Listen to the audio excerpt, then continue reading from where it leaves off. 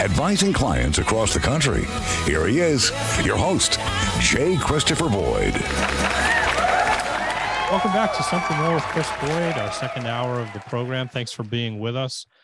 We've got a great program planned for you in addition to our usual financial topics. We've also got a special guest, and I want to pass things to Jeff Perry, who is my co-host today, to set us up. Jeff. All right. We've been teasing this a little bit, and it's going to be a great conversation. I met our next guest, Tracy Ferrie, a few years ago when I lived on the Cape, and I was attending a group called the Cape Cod Christian Professionals that was started, I think, out of the Covenant Community Church in Sandwich. And once a month, we'd get together and welcome everyone in the community who wants to come and share some fellowship and some stories. And one of those months, as I was sitting there drinking my coffee, having a Danish, this gentleman got up, looked like a rock star, and he, I knew that he was associated with the church somehow, but I really didn't know who he was until he got up and gave his story, his testimony, and it was Tracy. And I love the story. I love the whole story. And just to tease it a little bit, and then I'll introduce him and let him tell his story rather than me. Tracy's a bass guitarist. I'm sure he's got some other musical skills, but this is what I know, Tracy, so you can correct me if I'm wrong. He's played with some very well-known bands, White Cross, Stryker, Boston, and he looks like a rock star. He sounds like a rock star, but he's also got this awesome story about his faith and his journey and what he's doing now. And as Chris and I were talking about who should we have on the show coming up, and we were talking about the Something More segment, Tracy came right to mind. Like, people want to know this story. When I was sitting there in the church, Covenant Community Church in Sandwich, I was like, everybody should hear this story. It's interesting because of what he's done, but it's great for people of faith to hear this. And so, Tracy, thanks for agreeing to come on the show. It is totally my pleasure. Everybody loves to talk about themselves, so how could I resist? Well, we appreciate you talking a little bit about yourself and your journey to our listeners as well. So I read your bio. After I saw you at the church that day, I said, "Who is this guy?" And so I read what's online. Your bio about you. You grew up in Indiana, right? And you Correct. Started to get exposed to music. Were you always like, did you just say the bass guitar is mine, or have you learned like all types of musical instruments? Well, the fun part of that story is it really has to do with mentorship, and I stress that highly. So that would be the first point. I walked into a classroom around fourth grade, and the band director, he was looking into the future. Okay, who am I going to have years down the road filling my chairs in the band room? And so he starts, interviewing us and showing us the instruments. And he says, what instruments are you interested in? I said, I don't know. And he was like, how about this one? And it was something small, trumpet. I'm like, got anything bigger? And, well, we got this trombone, goes to the baritone, bigger. And he's like, well, son, judging by your size, and he pointed to the tuba, and he's like, that's it. That's the one. He's like, I don't know. So he stuck me in there, and it was a sousaphone, so I had to crawl in there, and I didn't fit. But he started directing my musical path as a young man, and I started on the tuba, and as I launched into, I was also simultaneously picking up the guitar. My dad was killed when I was at the end of my 12th year here on this planet, and I had gotten a guitar for Christmas just before that, and that guitar became a real sense of comfort through this terrible time my family went through. And so music has always been medicinal. So stuff that people are interested in, there's always some significant component there that they sought comfort through it or whatnot. So I was simultaneously playing guitar. I was learning the tuba, and then as it progressed, he got me into this string bass, and I was playing percussion. So I became this kind of jack of all trades with music. And then at the end of my senior year, again, no dad, so he was a very big part of your life, right? Yeah. Yeah, that's why you mentioned mentor. I get it. Yeah, a mentor. And he actually filled out the paperwork for me to go to Berklee College of Music. He suggested I go there. I really never heard of it, and had no intention of moving to Boston. And so I got accepted just as soon as I literally pulled the cap and gown off, got in a U-Haul truck and drove to Boston and started the summer courses there. Wow. And it was during my time in Boston that I met my lovely wife, who is a native Cape Codder. Now the picture's coming together. Yeah, that's how down the road, that's how I ended up here on Cape Cod. But as I got involved in music and recording, my intention, I was trying to be responsible. My intention was to learn the recording side of it. Mm-hmm. And then as a fallback, if I wanted to pursue performance, but I ended up performing more because people would ask me to come in for sessions to play the instruments rather than record the instruments. And that was my first start of my journey. And so I'm sure you had a lot of other experiences of playing here and there, but when did you what's your big break? When did you go from studying music, learning music, to performing at a level that you consider to be your break into the industry? I have a saying that preparation plus opportunity equals success. Yep. And I explain that to my students. I teach music, and you could be the best closet guitar player or pianist, literally just be a phenomenal player. But if no one hears you, if you're not out and you don't get that opportunity for someone to hear you, you'll just be maybe one of these YouTube, which is different now. You can be discovered on YouTube. Right. In fact, the singer for Boston was discovered on YouTube. So and he had never really been out playing much professionally before that. It's an amazing story too. But the other side of it is opportunity. You could get an opportunity, and could be your big break. But if you're not prepared for that opportunity, you might just be a poser and hey, he might have had the look and the whole, personality, but he just didn't deliver. There's a funny story. I was in a band called Plumb in Nashville, and it was Neil Diamond's son came in to audition on drums. He had the look. His kit was just outrageous. And they counted off, and he just started playing so quiet, like a mouse. And wait, what happened to this, big overture that we were expecting? And so he didn't get the gig. And so you got to, it might get you in the door, but it doesn't get you the gig, you got to right? back it up with you got to back it up with all that hard work and preparation, in between all this. And I had my own share of tragic incidences, but I was jumped during my time in I did read that. the area of Boston, In Boston, yeah. and through that, I feel like, what do you mean by jumped? Okay, Mugged, right?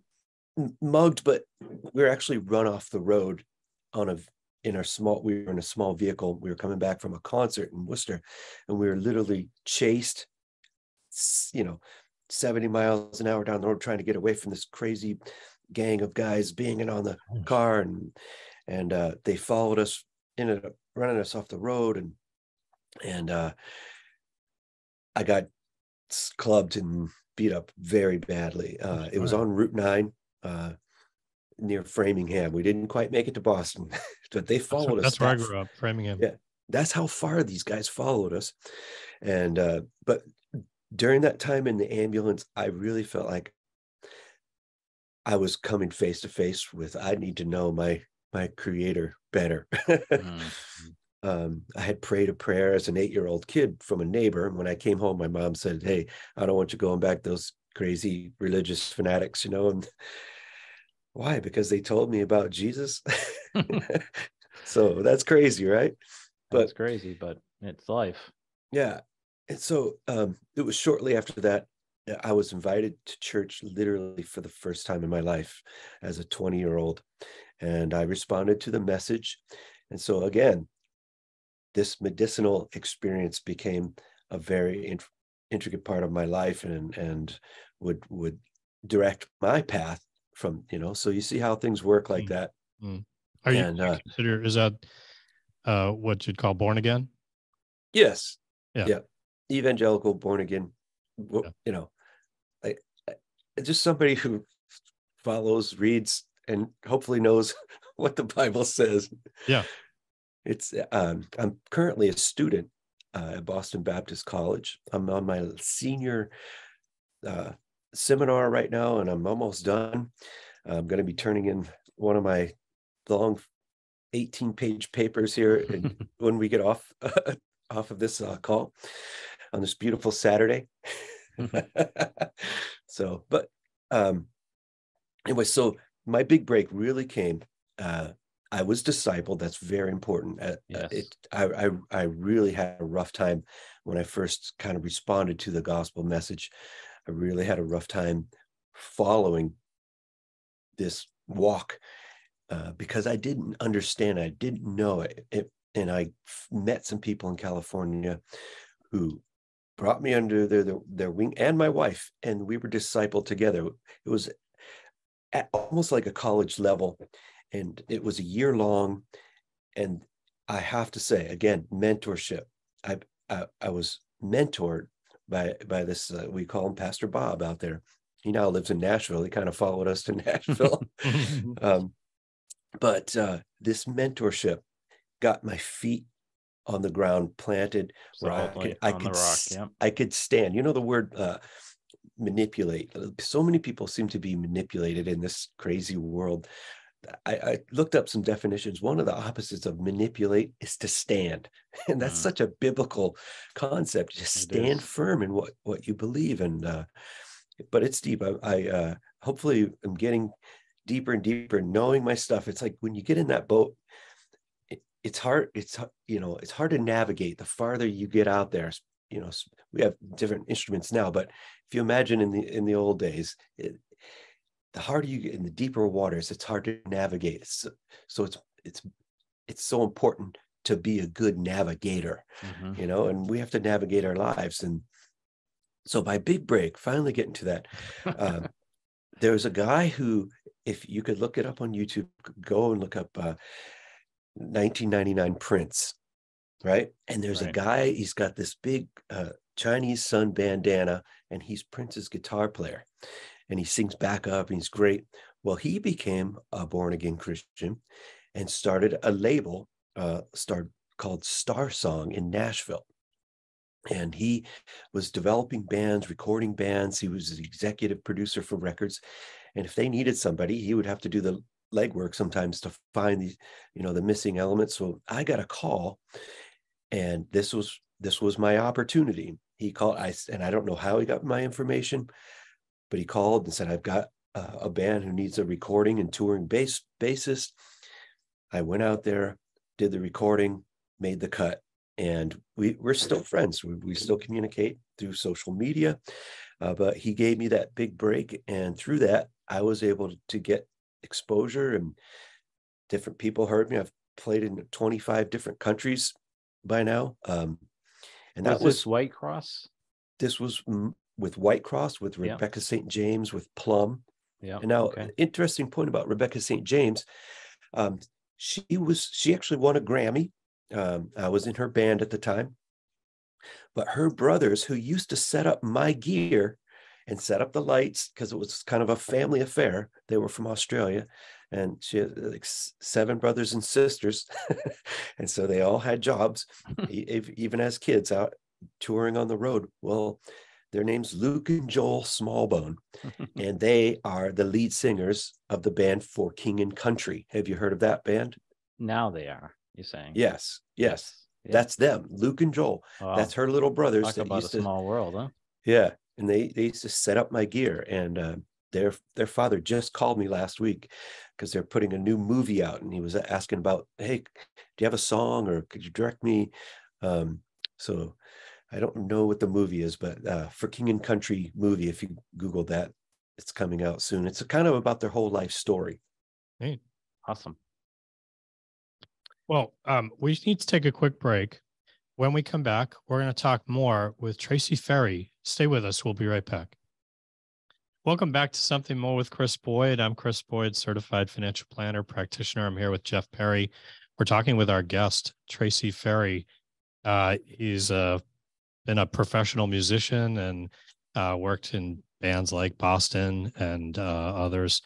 And we were talking about his story, getting to know his situation, and want to hear more about where you are today with all this. But before we jump back in, Jeff's, I'm sure, going to have other questions. I'd love to just, if I could, just for a moment, ask you about Nashville. Seems like a pretty important city in Christian contemporary music.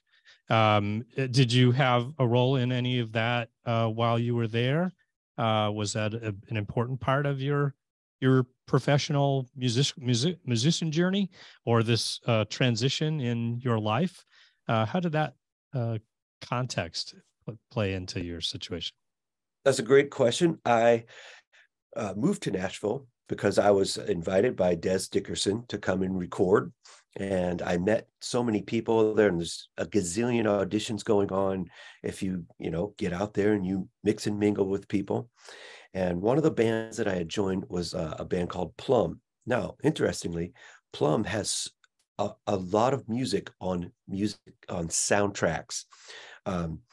If you ever watched the movie Bruce Almighty, Mm-hmm. well, there's a scene when he's playing God or whatever, and can write messages in the clouds. And there's a song that comes on. It's called God-Shaped Hole. And it's only played for a second, but there's all kinds of movies that the band Plumb got to have featured and on the soundtracks.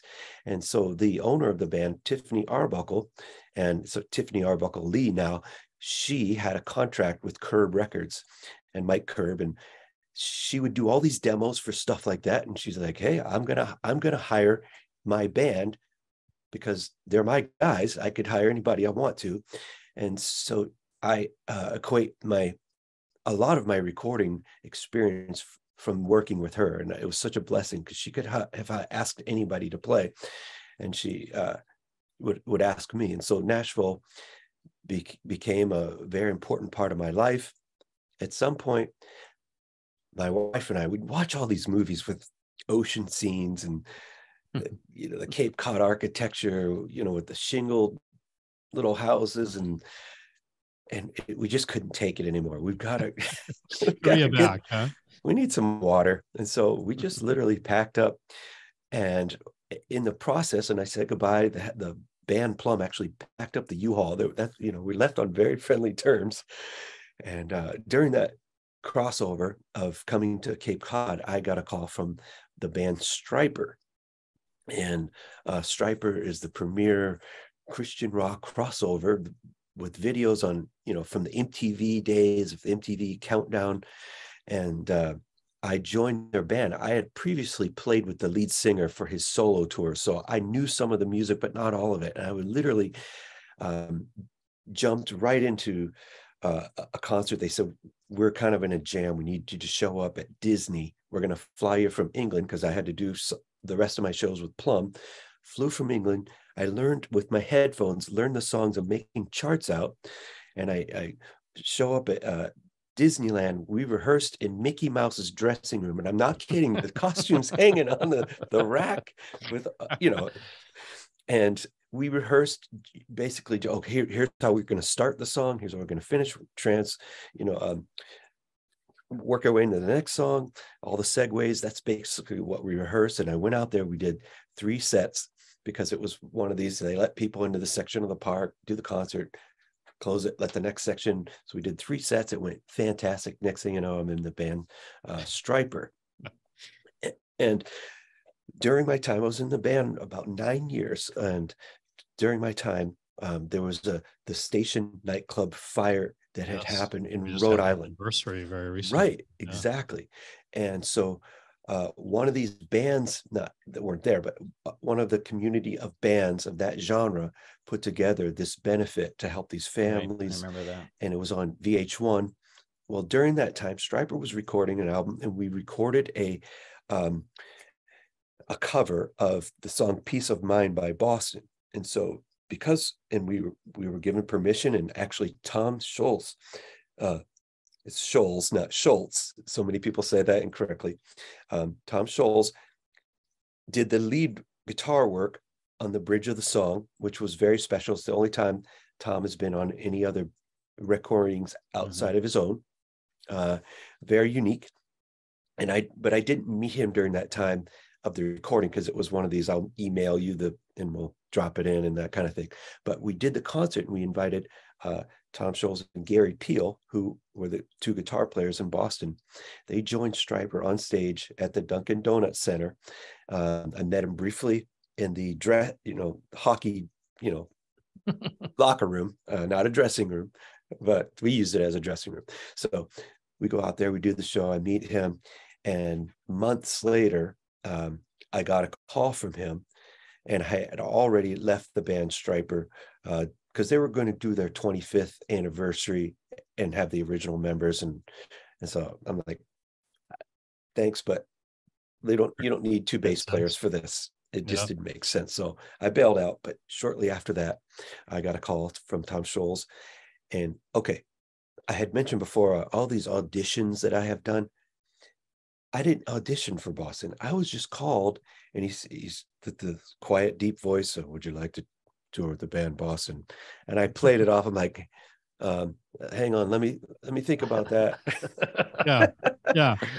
Jokingly. I shouldn't answer too quick. I was joking though, but right. I'm like, I think I could work this out.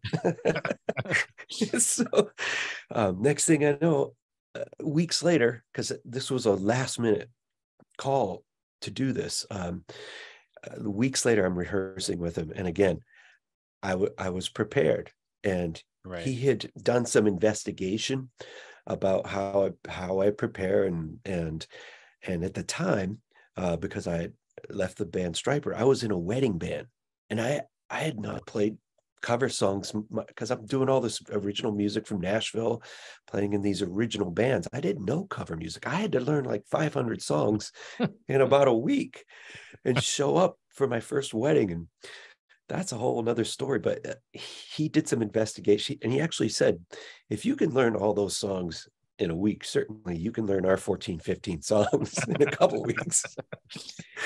And so it worked out, and I felt like it just was supernatural stepping into that.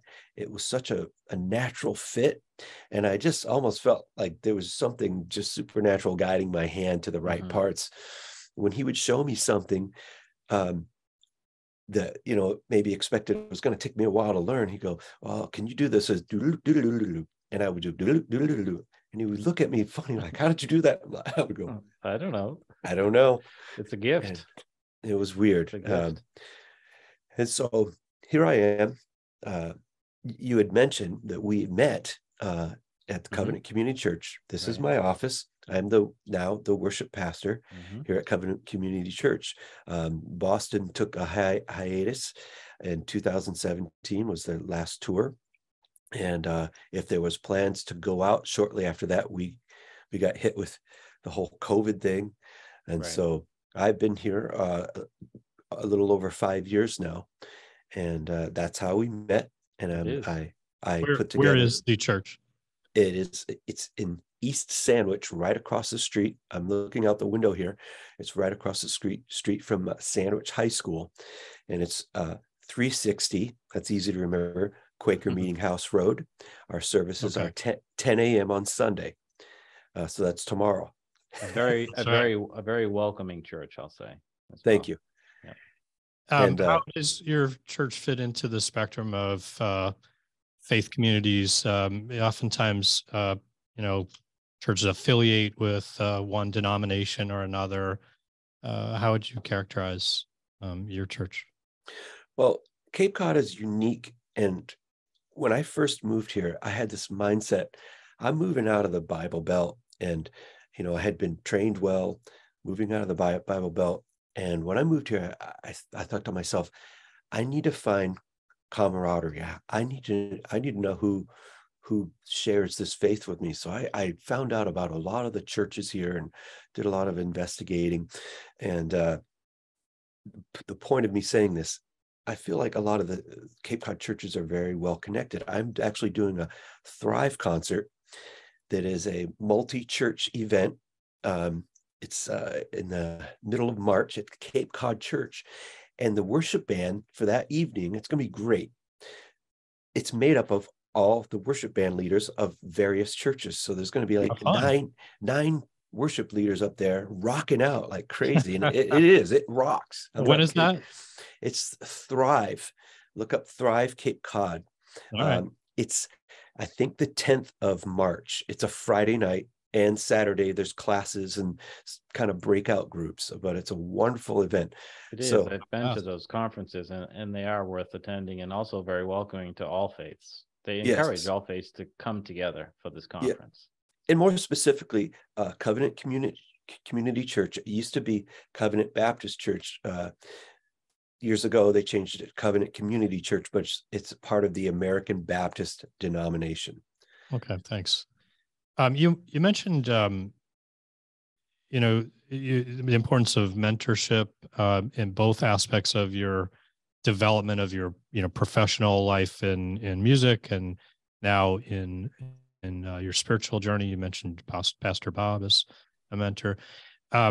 It sounds like an interesting, thread to talk more about, and how you try to continue that effort in your own activity. I imagine, because you've mentioned it a couple of times, it must be important to you. You also talked about your wife being part of your journey. It's oftentimes people don't go through their faith experience simultaneously. Would you want to comment on either of those considerations? Yeah, it's very important. It might seem like an overused statement, but to be equally yoked. And it's, that draws the picture of the oxen treading together. It's very important to have someone who is working cooperation in any element of life, whether, again, as a teacher, if the kids don't cooperate, they're really missing out on the experiences I bring to the table, the information I bring to the table. In a marriage, if there's not cooperation, how much of your life is going to be spent in friction rather than progressing together, working together? So that the cooperation, if you're in a band or if I'm leading, we're going to get a lot more done at rehearsal if they understand, okay, this guy's in charge. This is my role here. And it's not like an ego thing or a bullying thing. Everybody in their life is going to be at some tier in their journey. Absolutely. So understand where your tier is at that time and do the best job at that. If you're making tacos, make the best taco. That's right. And then you might own the franchise one day. Right. Something I like to tell people: make your boss's job easier. If you're not making his job easier, you may not be doing your job correctly. Yeah, you become people, invaluable. Yeah, people want, again, when I walked in the Boston situation, he didn't have to teach me parts. He didn't have to sit down and like, oh, I know we haven't toured for 2 years. I even, when I walked in that situation, the first day of rehearsal, I'm plugging into his gear, but the previous person who had played that position or whatever, it just sonically didn't sound right. And I recognized it. He recognized it. And, the normal situation, he'd come over and be tweaking it. That cost so much time. I said, I'll fix it. When we come in tomorrow, I'll have this thing set up. So I came in like a half hour early. I just had guys put the lights up, and I went in there, and there's a gazillion graphs, on there. There's compression and all these. It's a really complicated rig, and but I knew what I was doing, and when we started rehearsing, Tom stopped us and looked over, and he said, "Everyone, please listen to what I'm about." He says, "If anyone touches the bass rig from here out, you're fired." Hopefully he was joking, but I don't. But Yeah. he was the emphatic, nature of what he was saying. He's like, it sounds perfect. Like every tour, we never had to keep tweaking it, and it's like set it and forget it. Tracy, I got one question for you. Okay. Yeah. Go. I don't know if this is the last one or not. We'll see how much time we have left. What's your favorite song to play? Like, what's the song that has touched you the most as a performer? Well, Good question. I play so many different genres, Right. and I have my church music, and I love playing the old hymns, and here's why. I didn't grow up with the hymns.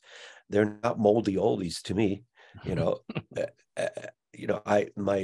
My church journey was more new Christian music, and even heavier Christian music at first from the pastor that discipled my wife and I. It was actually pretty heavy Christian rock music. And again, Stryper was very heavy Christian rock music.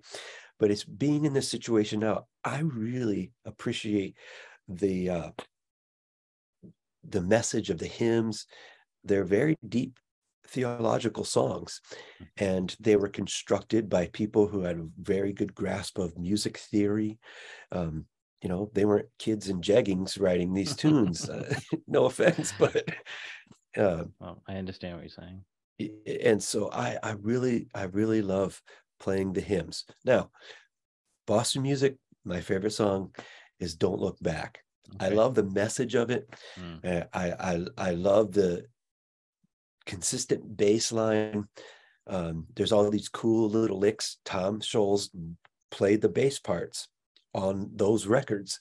A lot of people don't know that. He played the keyboard parts, he played the guitar, the acoustic, and the bass parts. And so that's a lot of pressure when you walk in.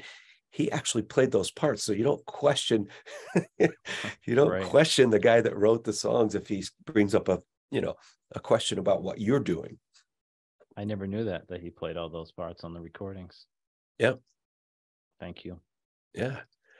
Tracy, so I imagine that your life experience gives you a unique role in how you relate to your community as a witness. And so that must be a great experience to, you draw people in that might relate to you in a way that they might not relate to maybe another pastor, another church, another circumstance.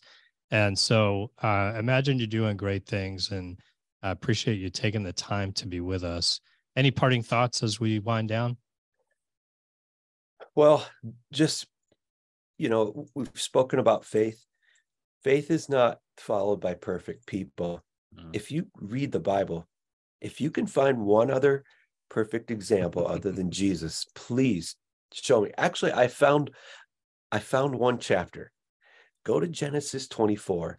It doesn't mention a name, which is very interesting, but it mentions the servant who goes to find a wife for Isaac. We think his name's Eleazar, but it doesn't say that. But he does everything perfect on his journey and does exactly what he's supposed to do by his employer, Abraham. So doesn't that tie into our whole story today? He made his employer's job easier, and he did it perfect. Read that whole chapter. It's fantastic. You sound a lot like Bill Belichick, Tracy. Do your job, right? Yeah. This do guy, your job and do it well. This servant does it perfectly. Yep. All right. Well, thank you for unfortunately, having we're me. out of time. Thank you for being here. We appreciate your story and your enthusiasm, your passion. It comes across, and it's fun to hear about. Great having you, Tracy. Thank you so much. We're going to take a break, and we'll be back after this. All right. Enjoy the show. Welcome back to our final segment of Something More with Chris Boyd. And again, I'm here with Jeff Perry. And Jeff, that was a fun segment. Thanks for getting that guest. I've heard, as I said at the beginning of the segment, I've heard Tracy's story at the Cape Cod Christian Professional Group. but it's just as captivating to hear. I heard new things, of course, but Yeah. it's Yeah. just as captivating to listen to him and his. Think about being a musician in that musician world, and I think everybody knows what I mean. It's fast paced. It's all those things that go on along with rock and roll, right? Sex, drugs, rock and roll. There you go. Yeah, all those things. And Think of here's associated. here's a man of deep faith, and married young, and Yeah. he's pulled it off. He's like gotten through all that, had a great career, happy marriage, and now he's a worship pastor and Yeah. solidly grounded and sharing his journey and his lessons, and he's inspiring. I'm glad. Yeah. I'm glad that this is an example of those. What you said in the first hour about the something more segments and why they're so valuable. I think that's exactly it. It can be inspiring. It can give you a sense of, I can do that too. You know what I mean? Right. That and everyone's journey is different.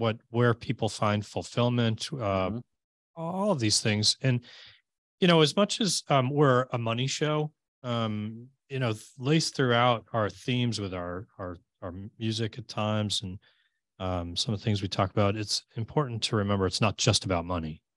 Money is a tool. Correct.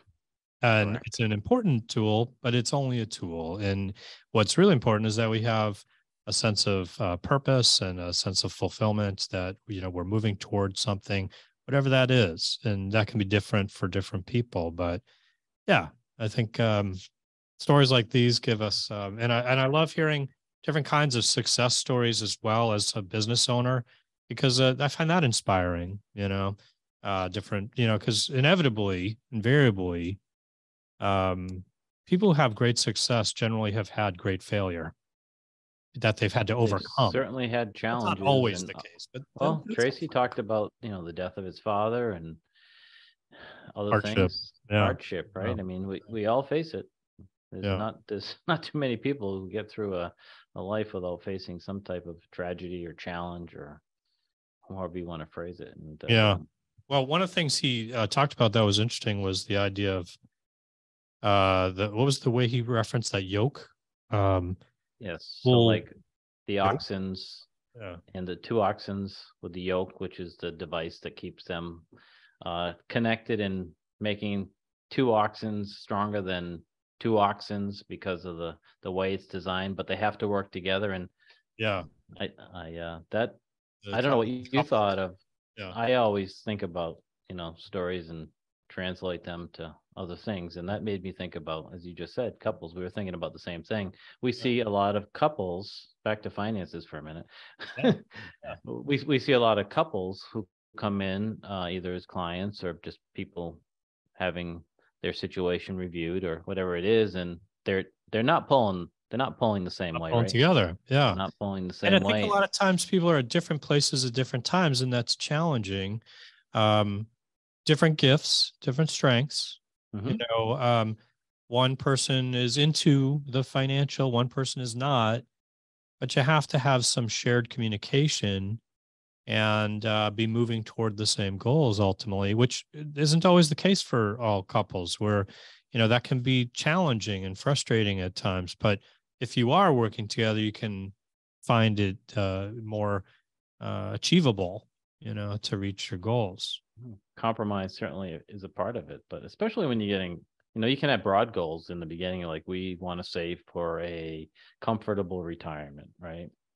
But as you get closer, you have to talk again, talk frequently. And what does that mean? To one person, it might mean travel the world, and to the other person, it might mean doing gardening and not going anywhere, right? Yes. Depending on your circumstances. And so and that can create some difficulties. It can. Or I want to live in the South. I don't want to leave the kids. Oh, okay. That's a challenge, right? You know what I mean? Kids south. Yeah. No, you know what I mean? Like this is a common thing that I see. As it could be, all kinds of different, challenges. Someone wants to spend more, someone wants to save more at different times of life, right? So how people view it. Yeah. So, there's no easy answer to those considerations other than, to be open, and have discussion about it. This comes out a lot in our meetings where, the first meeting with new clients, where we call it the get to know you meeting. Yeah. And when both parties are there, it can create an opportunity to start that discussion. And, with the help of Tracy was talking about mentors, some level, financial planners are mentors as well. And it can create an opportunity to help the process, and at least initiate the process if it's not ongoing, or help to define the process if it is. And at the end of the day, everybody's better off. Both parties are better off knowing and planning and pulling that sled, if you will, pulling that connected to that yoke and going in the same direction. Wow. In that case, yeah. Well, I thought that that maybe this would be an opportunity for us to talk about some lessons. We have different meetings throughout each week and over the years, and invariably you come across things that are you see repeatedly. Different people, same themes, story. right? Themes develop. Yep. And so I was thinking about that this week. That one of the themes that came across is there are times when you see people have legacy assets. And these might be individual stocks. It can be, other kinds of investments, but something that has become sizable in a portfolio and maybe outsized. Too big, right? So Too big. Maybe it's a stock option that somebody had and they bought stock in the company they worked for. That's common. Great example. That's that's very common. And whether it's through their work plan in retirement, or whether it's through just like stock options, as an example, those are both common occasions. So, you find that, what happens when this becomes an increasing part of the portfolio? And sometimes these, can be that it actually performed very well, and people have an affinity. They do to retain that because they affection for good to me kind of mindset. Yes. But what ends up happening is, if it ends up being too big as a part of the portfolio, that can end up creating risk.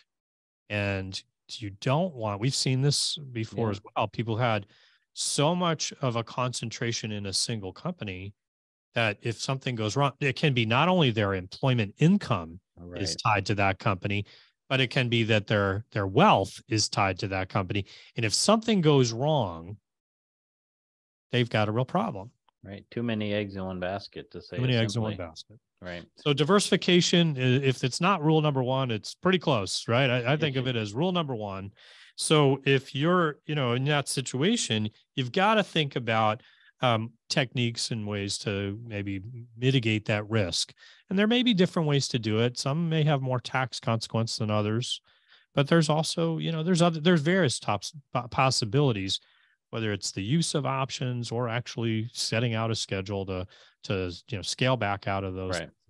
There's lots of companies that can produce good returns. So being concentrated in one, greater than 5 is our typical target, 5% to 10%. You're getting to a point where you've got more risk than you might want to have. Absolutely. And it doesn't have to be the scenario we laid out. It can be an investment that you inherited, or maybe you have even a single mutual fund. You could be just not diversified, even though you think you may be. Inherited stock is a great example where it can be very, very concentrated, because in the case of the parent, they didn't want to incur the capital gain.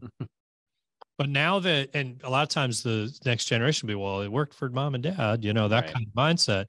But if now you get a step up in basis, you've got a lot more flexibility than maybe mom and dad had as to how to deal with that highly appreciated stock. You got some flexibility. In a mutual fund, it can be more diversified, but even that, if it's too sizable, are you getting the kind of diversity that you want in the way you structure your portfolio? And the way we look at it is, we want some control in that process. We want to be able to, tinker with the way we structure things.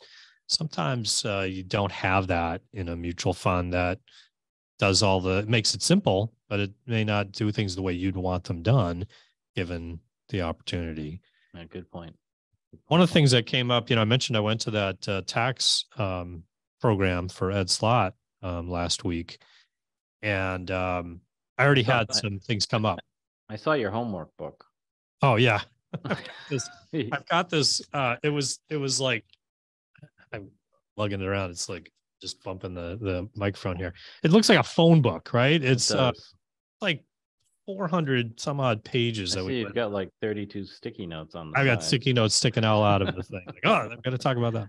Yeah, I got a little homework to do. You're right. To identify things we need to deal with and bring back to our clients with, ideas and strategies. But one of the things that came up this week is I had a client who notified me that because of their job situation, they had excess contributions to their IRAs. They'd been doing regular IRA contributions, and it turns out they wanted to deal with that. So we know how to deal with it. Yeah.